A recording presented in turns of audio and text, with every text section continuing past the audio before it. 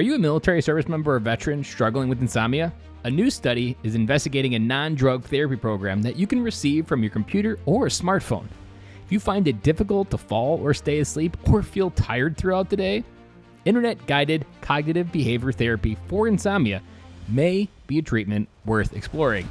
If you or a loved one is a current or former military service member, has had a head injury, and are between the ages of 18 and 64, you might qualify for this study. Call or text 301-456-5474 or head on over to militaryveterandad.com/sleep. Dory 1, this is Fire Team Delta. Dad's coming home. Welcome to the Military Veteran Dad Podcast, where it is our mission to bring every dad home. I am your host, Ben Colloy. I'm a United States Marine veteran, husband, and a father. We will bring authentic conversations to inspire action in your life so we can close the gap between the dad you are today and the dad you want to be tomorrow. This is the Military Veteran Dad Podcast. Hey guys, welcome back. This is episode 156 of Military Veteran Dad, and I've got a dad joke to kick us off here today on this Monday morning. How do you follow Will Smith in the snow? Awkward silence, deepening the pause. You follow the Fresh Prince. I know, you don't need to thank me. That was so good. You're probably laughing in your car because you're like, man, I can't believe he just went there with that dad joke. And yes, I did just go there. But to get to some serious questions and topics, let's dive into our topic today. And the question I want to kick you off with to prepare you for this episode is, what will we leave behind? Now, if this is your first time listening to this podcast, this is going to be essentially the giant theme of what we talk about in this podcast is what we leave behind, our legacy, our wisdom, who we are, all these things combined together. If you've been a long-time listener, this will just be another thread in the tapestry of legacy and helping you understand a different way to do it and intentional, and even more so to make sure that your wisdom is something that's passed down from generation to generation. Our guest, Alan Carter, started a habit of writing his kids a letter each month in their teenage years. The letters cover an amazing array of life lessons that also show an intimate glimpse of one's family life and journey. All families the same challenges, and in this connection that makes the book endearing and relevant to all who read it. Christian faith and values are highlighted throughout, and our conversation today goes into those areas as well, and stories from the Bible are brought to life. If you want to support the podcast, check out this link on the show notes for Letters from a Father, where you can grab your copy of these letters that he wrote to his teenagers. This episode is going to be one that I think hopefully inspires you to dream bigger, but then also realize how intentional you can be with something as simple as writing a letter a month and have a lasting impact on your family well beyond your time above the dirt. And whether you're under the dirt or above the dirt with your time here on earth, your wisdom will be passed on, your memories, how you thought, how you lived. And we're only forgotten as a veteran when no one remembers our name. And this is a great way to make sure that someone always remembers your name, who you were, and how you lived. If you want to hear my big takeaway of this podcast, hang on to the other side. Otherwise, let's get started with today's episode on Alan Carter and Letters from a Father. Today I'm talking with Alan Carter, the author of Letters from Father, and he is already an amazing guy because we've been talking for the last 20 minutes before we hit record, so I'm really excited to dive into this conversation. He's dialing in from North Georgia, but he is a Chicago native, so he's just south of where I am here in Wisconsin. Welcome to the podcast, Alan.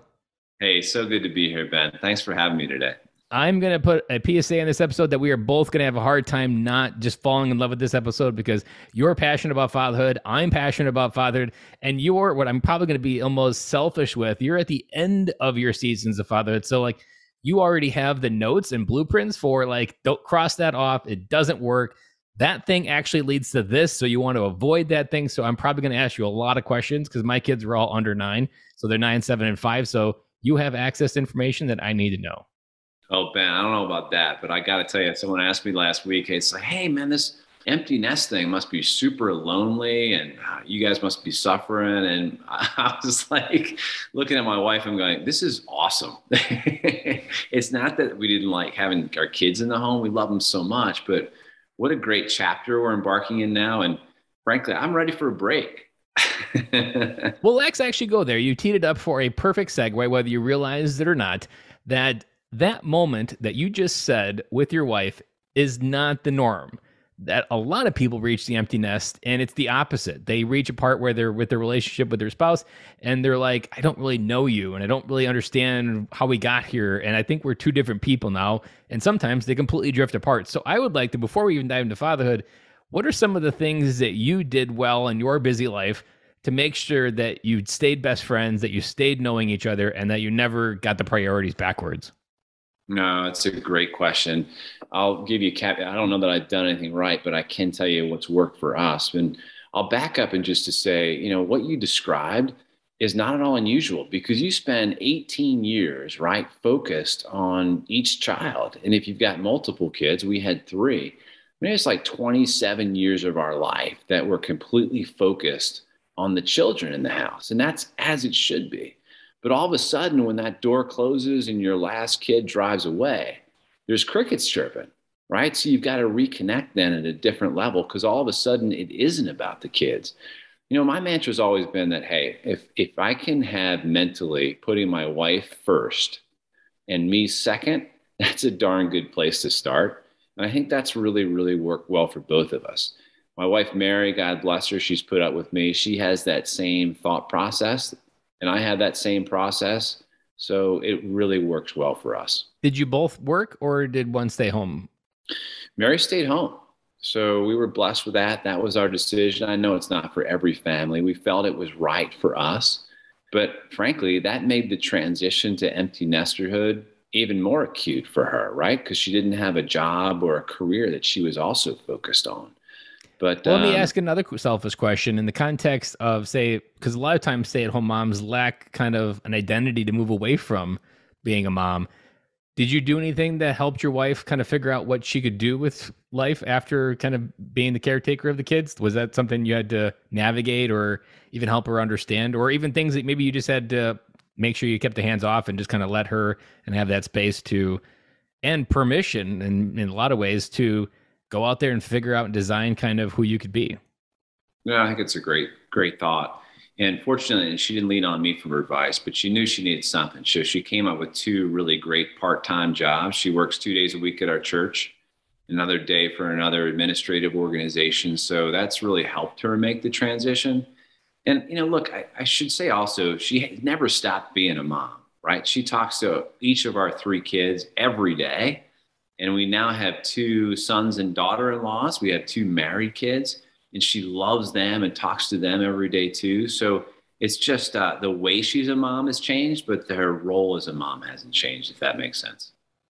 I want to go into another area to highlight because I see this all time with dads, and I see it both sides where we don't do it, and then when we do it, and I see both the effects of it. You have a career, you've been growing that career, it's been successful. What I want to maybe ask, or maybe acknowledge here, there's a component where you living your life bigger than just say where you could get stuck or where you could just accept life like this is just how life spins around the roundabout. Also gave her permission to do more as well. Like there's a question when I'm always coaching dads, I'll ask him when we go on a vision quest and we start kind of designing their vision. Something I'll ask, and we'll figure out who they are, but then I'll ask, who did your wife become? Because you asked for more. And that's a component of fatherhood. And we can use this as a pivot into fatherhood, that if we don't actually learn to invite life into our life, we don't at least teach it with our kids and give them a model. But then we also don't give the space and capacity for our spouse also. Like there is a component of marriage that like, if we're not inviting life, it almost just all kind of starts wibbling away and you don't really realize how your marriage died. But often the basic stuff that I found within coaching is because at some point the man stopped living and he just started repeating. And I could easily see, as I probably tied it there for fatherhood, you can see your daughters learned how to live because how you lived. Yeah.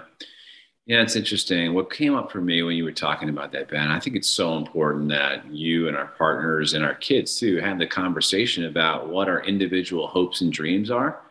Man, I think we lose touch of that. And I think to your point, when we're so focused on being a dad or so focused on being a provider, we sort of charge full speed in that. And we never ask the questions of our wife or our kids. Hey, tell me about you. What are your hopes and dreams? Where do you want to be? Those deep conversations get put to the sidelines. And without having those regularly and being seriously interested in it, we lose a lot of that life. We really do. So that's a great thought. So let's take it to kids. As your kids were growing up, was there a moment that you kind of had an awareness, like I'm actually maybe need to guide my kids into their life versus like the norm where you kind of just keep them alive, which is like, I would say almost the general dad mind, if I were to generalize it, that there's just my general responsibility is to provide, keep them, and don't necessarily worry about their emotions, outsource it to your spouse. But there is a component of fatherhood that's much lower in the basement of the journey that you are an example and you are also the guide doing that. So I'm quite curious, what was that beginning journey like for you? Yeah, I think that's interesting. I'm a Christian, right? So, and faith is a big part of my life. So I think a lot of my thoughts around fatherhood do come from that faith. And look, the Christian faith is a lot like some of the other values and other religious systems. A lot of these things haven't been created from scratch. It's just deep-seated wisdom and deep-seated values that have been passed through generations. But I do believe, and I've always believed, that my primary role in this life was to be a father. And with that, for me, came all those responsibilities about passing along these values, teaching my kids, giving them a roadmap to a better life, rather than just checking the boxes and making sure they have food and water, so to speak. So I can't point to a time where that became real to me. It's just always been that way. And that's part of the reason I'm so passionate about dads and the impact they can or cannot have on their kids. Well, let's go to an area. I'm interested to see how this played out for you. Like the one area for me in my mindset that what most people are missing and most kids are missing is width. We just have a very narrow view of how life works. And it's usually about 3 lanes at best, 1 lane if you're really poor. And we just see it as this 3-lane road and we only get to pick one of these 3 and that's it. But there's a million lanes wide if you truly dive into it and explore it, which we were talking about, like just going the opposite way, not getting buried in a career before we record as well. So I'm curious, how did you help your kids have a wider view of the world? Was it through experiences? Was it trips? Was it just conversations? Was it volunteer work? What was some of the things you did to really help expose the width and also the depth of how the world works? Yeah, no, great start. I would start with mindset with that. A verse, of course, from Jesus, of course, is, seek and you will find, knock and the door will be open for you. And I think the challenge as dads is to be able to impart that vision to your children, like essentially saying, look, you can be whatever it is you want to be, and help them pull on that thread, because that's a huge conversation they can have in their life. And talking about width, which is a great analogy, if you can mentally open their minds and allow them to discover what path that they want to go down, and understand also that those paths are limitless. And granted, look, it's going to take more work for some people than others, but man, the breadth and the opportunity that you can uncover for your children and open their eyes to is immense. So I'd start with mindset, and what a great thing as a father you can open your children's eyes to, right? And even just to bring it full circle, you can't help them open their eyes until your eyes are open. Yeah, that's a good point. That is a very good point. Which almost makes like us choosing to invite life, where how high can we climb? Because if we don't believe in ourselves, we're just going to pass on the curse of disbelief. And we're almost going to create a generational trauma with it. That is just going to be this thing of mediocre people in our family that never really realize that they have the potential to do anything. And the invitation and the way you said being a father, like you felt called to it, like there's 2 components that I've learned through this journey is that you, one, realize like you're wired for fatherhood if you lean into it. But the second one is having a strong relationship to the first father. So it's almost like when you realize that we're all brothers and that we all have this relationship with God, whether you had a bad father or not, that relationship allows you then to model who you are, and also almost just kind of like invited to the surface. Like as you journey on your journey on the inside, that will come out on the outside, and that will get more connected with who you could be as a dad and give you the courage and wisdom to actually try to help lead your family through their life and help get them to their best life and maybe something that you never had and change it forever. No, I think that's a great thought. Ben, another thing, and one of the reasons I value what you do so much is you're creating a community where dads can lean on each other and share best practices and ideas. Because to your point, a lot of dads grew up in a hard way. They didn't have caring fathers. They didn't have fathers that believed in them as children. And man, the generational curses that could come from that will just be perpetual unless you can interrupt that. And that's what you're doing. And that's why I value this conversation so much. And that's why I'm hopeful that books like mine and communities like yours can give dads tool sets where they can interrupt that and change the outcomes for their own children and then their children's children and their children's children's children. I mean, it's just endless what we can do. Did you say you had all daughters? Nope. We got 2 daughters and then 1 son. Interesting. So let's park with the girls for a minute, because for the girls, I think the other part of fatherhood that we don't really understand is we become the model of masculine love that they first understand and appreciate and look for. So I'm curious, how did that show up in your ability to raise your daughters? And it sounds like they ended up right where it was supposed to, but I'm curious, like, what were some of the small things that you made sure that you did to kind of keep that alignment where it needed to be? I think it starts, Ben, with the way I treat my wife. Right. And I think because kids, as you know, man, kids watch every single thing. They read every innuendo. They hear every word and they observe everything. And my belief is that the way I loved my wife, the way I treated her with respect, the way I opened the door for her always, the way I did, send her flowers and notes, they absorbed that. And I think my daughters would believe that, hey, I am valuable. And as I also tell them, yes, you're beautiful, and I affirm them, they watched how I treated my wife. And I think that's huge. So I think for all the dads, that's where it starts, is how do we treat our wives or our significant others, man? Because the kids are watching, and they'll feel that and they'll ingest that and they'll become their own self-belief that they're worthy. I want to highlight and make sure everybody notices the full circle moment that just happened with what Alan said. Is we started the conversation with, how did you make sure you didn't end up as empty nesters that no longer knew each other?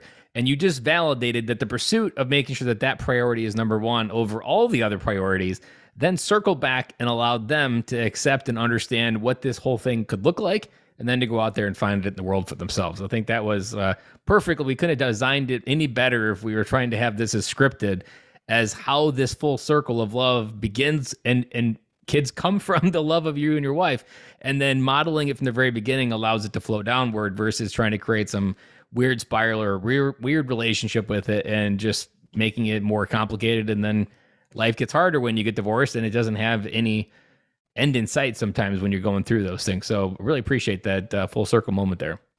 Yeah, no, but I think, what we're talking about now is the importance of the family unit in a way. And we could get down a rabbit hole and spend hours on it. But man, it is the most important part of our civilization, I believe, is the family unit. You can see that its destruction, or at least it's the negative impact that family has had, is what that does to society, man. It's horrific. You can point to moments in history. I know you, like me, are a history buff. You can see where societies have tried to interrupt the family for their own purposes. Think about Nazi Germany and the Hitler Youth, and think about the devastation, the carnage that came from that. So one of the roles, in my view, of a father is to make sure that that family unit is impenetrable, that it is a shield and a wall, and there's safety and love. I mean, doing what you just talked about, that's everything in my mind. So let's pivot to your son. How old is your son? He is 25. Is he also married? It sounds like, if I do my math correctly. Married. I had 2 kids married off last year. That was a busy year, especially during all the craziness of the world as well. That was a big year, man. And my son's great. He lives in Salt Lake City with his. At least only one was a girl. Otherwise, it would have been a double hit to your pocketbook. I'm still recovering, by the way. Exactly. If you would have had a double one, you would be. We're going to just go and slow down for a little bit here. So when you think of the same concept with your son, what were some of the things that you found most valuable in his journey to figure out who he could be and what kind of questions he could ask and who he could become? I think it's similar, man. I think it starts also with the way that the husband and wife, their interaction, he clearly observed me and how I treated my wife. And so his view of how women are to be treated, I think is still with him. I think, the qualities of respect and the qualities of, what we value and what we think are important and the things that drive a man, which are different than what drive a woman.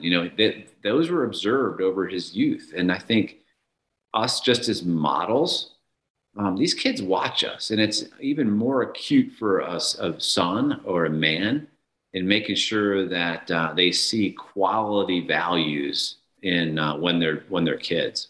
Did you ever do any rites of initiation or anything at different ages? No, we really didn't. We did a lot of traveling and we spent a lot of time together. And as you know from this book, a lot of these letters that I wrote to them every month over the course of their teenage years, and they just were born from our experiences together. So a lot of times I would pull on a thread of something we experienced to try to, dig out some learning or help them think about it differently. And I found those to be really valuable moments for them. They're just good teaching moments that they would tell you themselves, were impactful. And I can imagine the therapy process that goes through writing that book.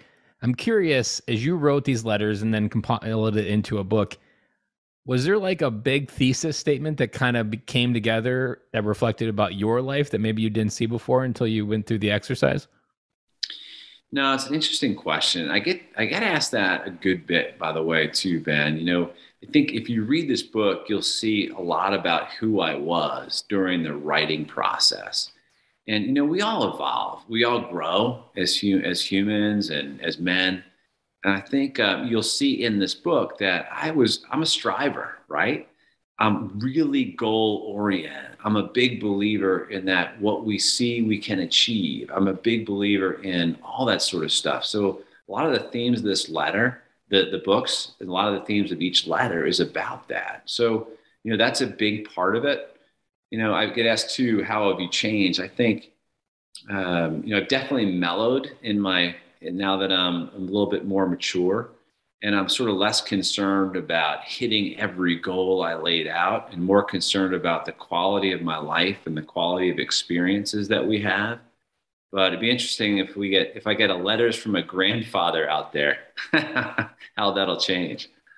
Yeah. And I'd be interested, like the other time capsule moment of when they're reflecting, say, 20 years from now, or when they have kids as well, and they realize the wisdom baked in there that you don't really appreciate parenting wisdom until you're in the thick of it. And or even those moments like, oh, this is what dad's been talking about. Like it just some stuff just doesn't sink in because you think like, it can't be that bad. And then you have screaming toddlers or you have the house burning down with emotions and you feel overwhelmed. And it's just that moment where you're like, you realize the wisdom that can come from dad as well. Yeah, no, I think that's right. That's why I think, dad should write this stuff down, even if you don't write your own letters to kids, just memorializing it, even journaling is super helpful. It really is, because you're sort of bucketing stuff and you're processing your emotions on paper, because that invariably helps you to get better. There was a few episodes ago, we had I can't remember the guy's name, but he has an app called the Legacy app, which essentially is a digital diary of videos and audio memos and written word that then you can gift your kids when they're 18 as kind of like this memorial of wisdom and memories and thoughts and something just kind of like to gift them that like I was noticing even when you didn't. And those moments of validation that can come that from. I haven't really dove into it yet, but it's been baked into the back of my head of something of like, how do I keep getting into these ideas and how do I keep documenting? And there's been a conversation, especially tying it to military dads. I've talked about this a lot if you're a longtime listener, of creating a pathway through your kids to be able to tap into your wisdom. Because if you're an active military dad, there's a chance in some weird world where you don't come home that night. Yeah. And it happens in the real world as well, but as military dad, it's something that you welcome every day in the back of your head, and you're like, it could happen. is creating a place or a thought or a tool to allow them to access your wisdom. And I often describe them as anchor memories, like creating a place that you would go and where you would just be really in touch with dad and his conversations, that when he's no longer here, you could go and like ask a question like, what would dad do right now?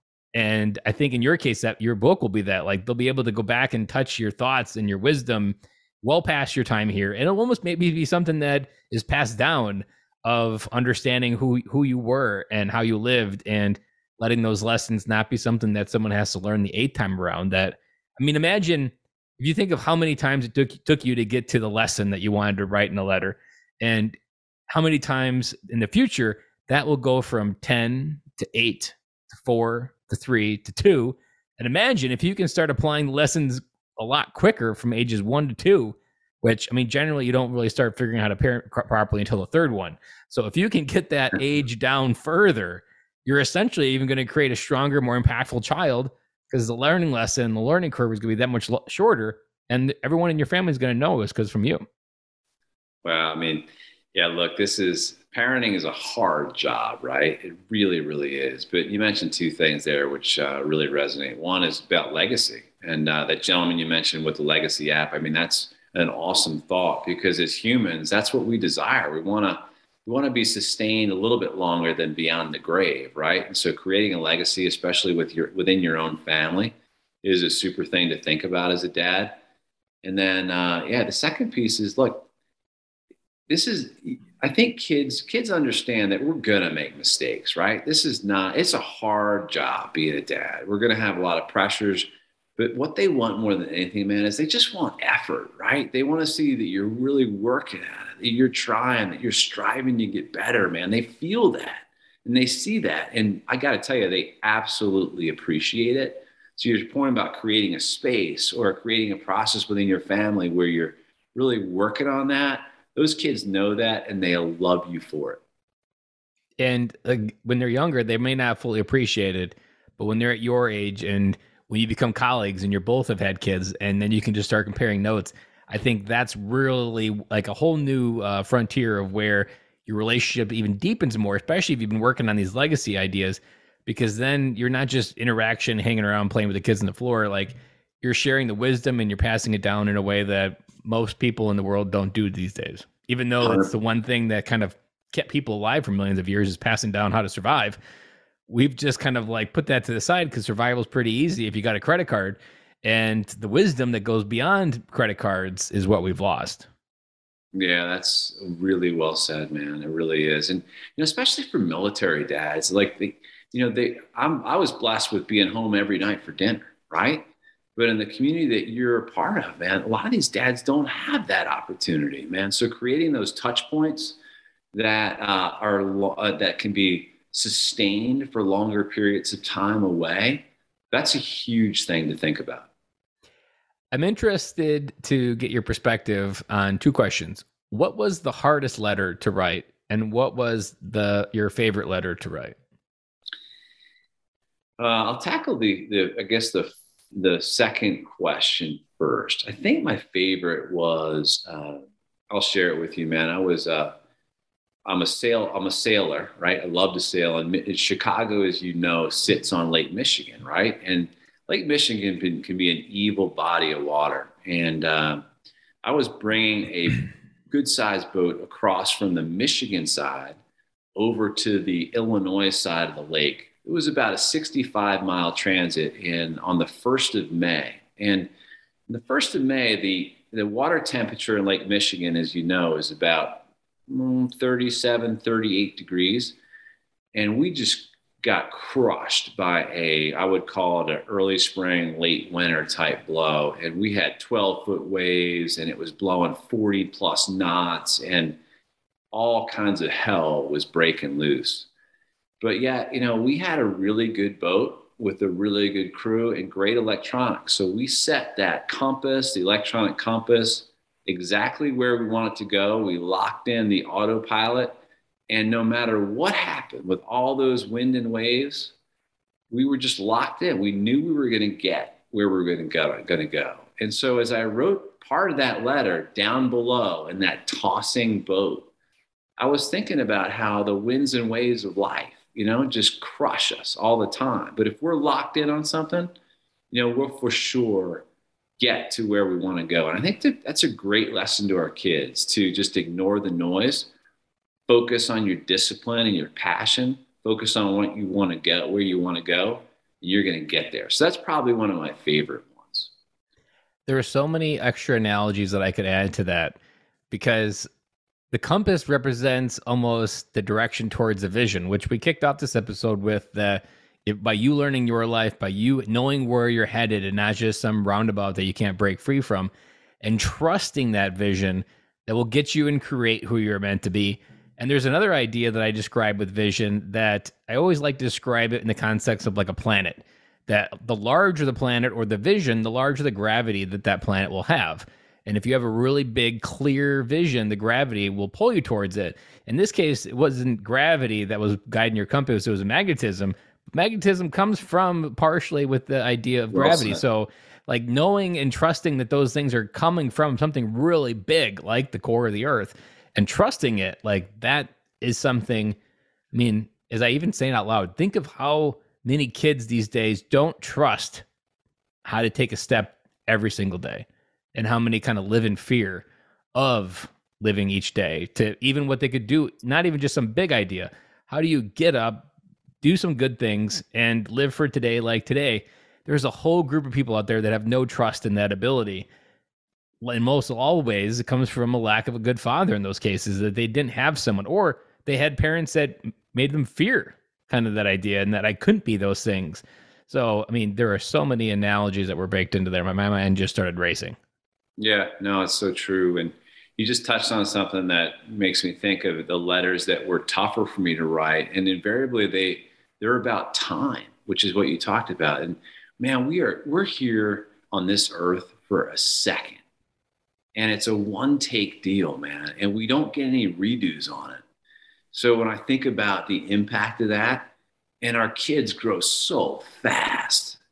And so, it's just that using that time wisely. I'll call it investing time, and recognizing that the time we have is so fleeting, and trying as a dad to really focus on that. Look, as dads, we've got so many things that are on our shoulders. We've got to be providers, man. We've got responsibilities. We've got bills to pay. We've got jobs to do. We've got kids to raise, and it's all moving so quickly. But to be able to capture those moments with our kids, to pass along that wisdom, to create that time and space, those are the most important things I think we can do. So letters that focus on time for me were the toughest, because they made me realize how fleeting it is. Does that make sense? Wholeheartedly. And I think the hardest part about time, especially for me, is generally, no matter how good of a dad, and especially I feel like the more intentional as a father you become, the more dad guilt you almost carry, because then you start questioning when you weren't fully awake, or when you were awake, but you weren't like really awake. And so, I mean, as much as I've learned about fatherhood in the last 4 years of doing this, I feel like I wasn't a bad father back then, but I didn't realize how much better I could do. And I think every time I think about time, it creates like an internal anxiety of, well, I have to make sure I do everything. Like, especially for summer, especially within Corona now, for the summer months, like I am constantly like, even in living in Wisconsin here, like we've got to get as much summer packed in as we can. And I work from home, so like the opportunity is even greater. So it's not like I have to go to work for 8 hours a day. It's like, how can we make the most out of the day? Because come winter, I'm just going to wish for another summer day. And if I wasted it doing nothing, I'm going to be like, oh, that was a wasted day. And then I got to wait for it to come around. So it just kind of is heightened my dad guilt of not doing enough back then. But then as I try to fix that and correct it, it's trying to make sure I live within my normal sanity measure of where I could get. But it's still so hard trying to figure out and balance that feeling of, once you know, well, how do you know when it's enough? Yeah, that's so true. The more you know, the harder it is. I'm sure is even as like person in the business world, that it's like you can know a lot of different stuff, but how do you know when you've worked on the business enough? And just because you know doesn't mean you can fix everything. And just because you know doesn't mean every problem can be fixed. And some things you just got to let go. It's a interesting dichotomy as you grow as a father, when you have to reconcile where you were, but then get excited about where you could go, and then let go of what maybe wasn't perfect in the moment. Yeah, that's really, and when you're talking about that, I was thinking about regrets, right? How do you minimize those regrets? Um, And not let that's them be huge. boat anchors. Like, how do you Yeah, not let them be that weight that kind of slows you down consciously of missed opportunities?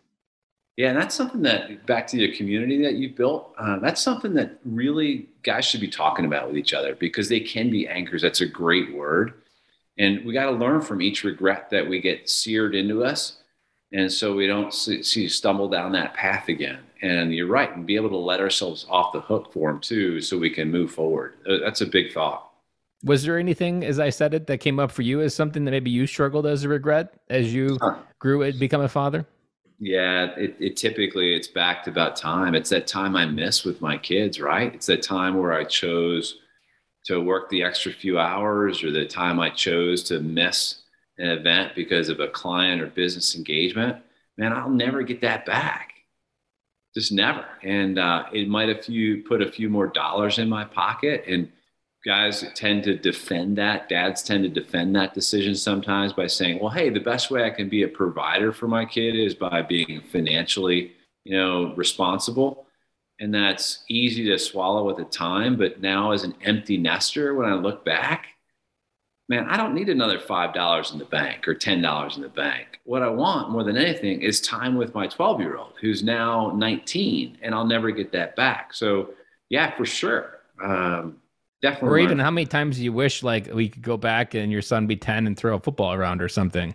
Every And day. Yeah, every day. And that's just, yeah. And, for sure.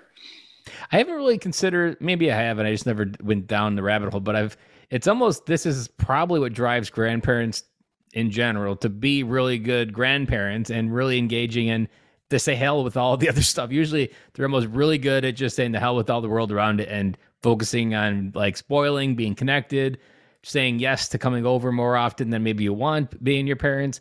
But it's that kind of like circle of they realize the gaps they made, and it's that second chance to fill the holes where maybe they didn't even know what they were missing, but it's that second chance to level out the playing field and level out that maybe let go of some of those boat anchors too. Maybe it's also just kind of a cathartic process to grow of being a grandfather as well. Could be. I hope you and I both get that chance someday, right? Me too. It's something that I think about. Sometimes it comes with conscience of my health. And I remember early on, in maybe 6 years ago, I remember a thought that popped in. It's like, who am I to make decisions like maybe not taking care of my health or losing weight or eating right, and to take away the time away from me being grandfather? Like, I feel like it would be a very selfish exercise for me to die at 60 and my kids have to figure it out on their own, and to not Mm. have the benefit of me being there, just and have it 100% my fault. Like, that thought was something that before I even knew how to work through my thoughts was a kind of a paralleling thought, but it made me realize of like, I don't have a right to take that time away. And so I need to make sure I focus on the now so that that downtime in the future can happen, and that I'm here as long as I need to be and can be, and to make those memories. 100%. 100%. Yeah. Well, as we go through some big questions here, I want to wrap up with one thought, and it's going to be a hard one, I think, for you. It's an easy question, but it's a hard question. Is if you think out of all the lessons you've got going on in your journey as a dad, you're at the end of the road, and I'm going to even put a filter on it that try to come up with something that's not time based. What is that piece of advice? Actually, I'll get specific. What does that dad, that corporate minded dad that's focused on climbing the corporate ladder, who is told to go climb the corporate ladder, and he's selling himself a line of bullshit that he's buying double every day of the week? What are some of like the truth words that that man needs to hear to break free? Because you have it from both sides. You see what men do when they climb, and you can see why they climb. But you also see the blinders at those men, because I've seen them where you could tell them time matters. You could tell them they're going to regret it when they're 18, but they keep buying that bullshit. So I'm curious, what would be some of those best words that you think that would crack that open and let that dad hear it's not going to work that way. Gosh, I think if you and I could solve for that, we could change the world. I mean, it's that. Look, this is so embedded in human nature. There's a couple of things that goes into it. One, I would call it, it's a scarcity mentality, right? Where nothing's ever enough, right? And Jesus talks about this, man. We get on these treadmills of life and we just focus on accumulating, and nothing's enough. And it's like interrupting that is almost impossible. It's part of our human nature. Another thing in there is this, as a striver, I know exactly what you're talking about. Guys typically are really goal oriented, right? And so we're going to fight for whatever it is we put in front of us. So you combine those two things where nothing's ever enough and we're fighting for what we want relentlessly. And sometimes our families, to your point, get left behind. They just do, or they get in the back seat of that bus. So I wish I could solve for that. I think I'm trying to in a small way with just conversations like this, as you are doing. But I think more than anything is just repeating this mantra to people like, hey, this is your nature. It ain't necessarily a good thing. You might want to think about your family first, but I think if we can just drip, drip, drip on people, it might make a difference. At least it'll take the sting out of it. I didn't have it when I asked your question, but you gave me some insights into 3 words that I just recently learned at a men's retreat I was at in Orlando this past weekend. And this man had a tattoo on his arm, and he didn't always have it there. He learned it through his own story. And he's got a crazy story. When he was like 10 years old, he got hit by a truck and his arm was like flung 10 feet away from his body and had to get reattached. So like a crazy story, and how much stuff you could think about going through that. And he has these 3 words tattooed: trust, surrender, and breathe. And trust, as I think of this context of this crazy man that's climbing the corporate ladder, trust, nothing you do at this place is going to matter after you're gone. Mm-hmm. And trust that it's going to be okay. Surrender that you have no control over anything you do, and breathe and enjoy what you have right now. Like those 3 words, I don't know whether they would crack the nut, but it's the surrender part. Like, because I feel like most of those men climbing the corporate ladder, they're fighting, and they're fighting every day. But the idea of surrendering is the idea that you're weak and that you're not enough. And probably the crux of our humanity, or maybe the curse of Adam going back, is that this idea that we are enough, we never needed to fight, and only thing we need to surrender is what the beauty we have around us at every day. And it's almost our desire maybe to fill that void that we're always messing up with. I don't know if psychologically it goes back to the fall of Adam, but there's probably a component of that where we're always trying to make better or try to prove that we're enough, when God's only ever asked us to surrender and just be you with what you've got. That's a beautiful thought, man. That hits my Christian faith square in the middle. You're right. I mean, it's interesting, you can tell where a guy's head is if you ask him, hey, man, tell me about yourself. And he immediately goes into, well, it's my career or whatever it is. You learn so much. When the reality is the only answer we need, at least for me as a Christian, is, hey, I'm a beloved child of God. Because that's surrender right there. It's just recognizing that we are enough as who we are. So, you hit on a really big idea, Ben. I think we all would be better if we could embrace that, for sure. And there's just, it's a downside of, say, even capitalism, is that we're always pursuing more. We want to build, we want to represent, and this is I asked you the question about before we hit record. I mean, we talked about it already, about what your thesis was out of that book. I've learned that my thesis was that most men go into world and they're told to go grab a status, a salary, a car, a parking spot, a size of a building, the floor of the building, the view, and they're told that that's where you should go to feel home as a man.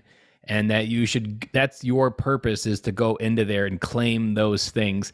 And then those things will create a home back home, and that you buy a house and then a home will just happen naturally. But like I said, my thesis is we've been told to go look there, but actually home is an inside job, that you can't actually even have a house that becomes a home if you're not home on the inside. And it was about maybe a year and a half ago, someone gave me a story of Jesus that he talks about building your house on a rock. And that foundation is what everything builds from it. And that's not a foundation of a house. That's a foundation of your soul. And if you have a weak foundation of your soul, it's going to be with popsicle sticks. And every time you get to the third story, it's always going to collapse. And if you're looking for a 100-story building, it starts with digging down 10 stories deep and making sure you hit bedrock before you ever decide to go up. That's a great thought, man. I can't even add to that. Yeah. And sometimes, the only way to build that bedrock is through suffering and pain, right? And we all have to go through that, and how we respond to that and how we view it. One more thing on this. I wrote a piece on gratitude, which is a lot what you're talking about. When we go through those dark periods, just embracing it, being present with it, being grateful for it, because it is building our character and building that foundation and bedrock like you talked about. That's a huge mindset shift too that would really help us all, I think.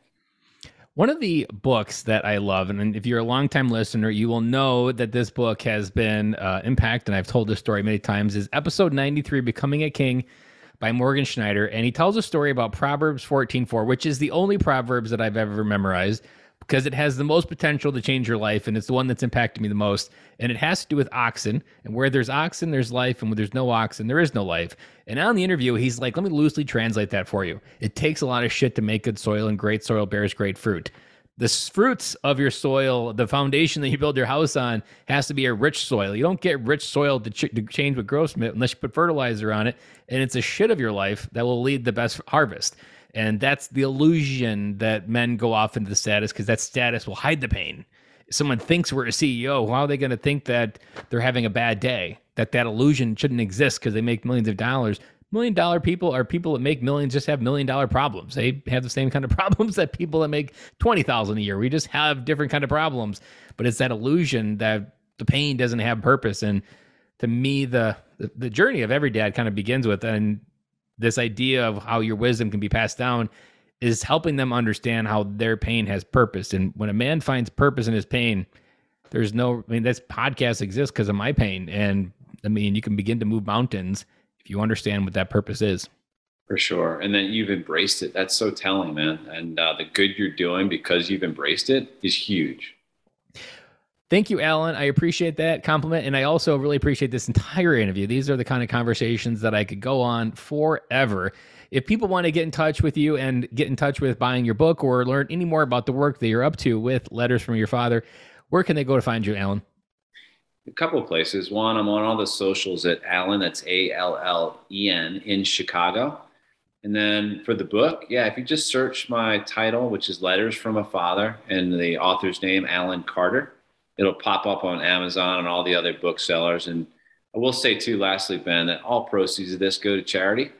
I've got no interest in this monetarily. So if anybody thinks it's helpful, they'll be doing good if they buy it. And thank you. Again, Alan, thank you for that. And I'll include all of those links in the social. And you did say you're going to be moving to Georgia, which your domain name is going to instantly fall apart the moment you decide to make that pivot. Purposely, you're going to be like, that was only a good idea then, and I really had no idea. I permanently set myself up for a future problem that I didn't know I was really going to have. Well, Chicago is where our business is, so we'll always have a home there. But I am looking to spend more time in the mountains down here. It's beautiful.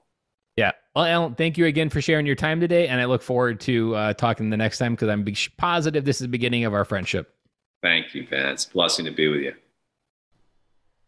I hope this episode gave you exactly what you needed this week to be a better dad, to be a better father, to be more intentional, and to hopefully dream bigger than even who you originally thought the kind of dad you wanted to be tomorrow, and hopefully gave you the courage to step into that today and every day in the future. Alan Carter's message really hit home for me, and in a way we wrapped up towards the end where we were talking about how do we break the cycle of that man, that dad, that just sees his world, his role as one-dimensional. And those three words, trust, breathe, and surrender, those words really hit home for me as a process to break those cycles, to understand how we can go through life and be different, how we can understand that this is the only moment that matters. Even just in the last 48 hours, there's been several moments where I'm just overwhelmed, feeling anxious, But you know what? I often keep telling myself, this is just what life looks like.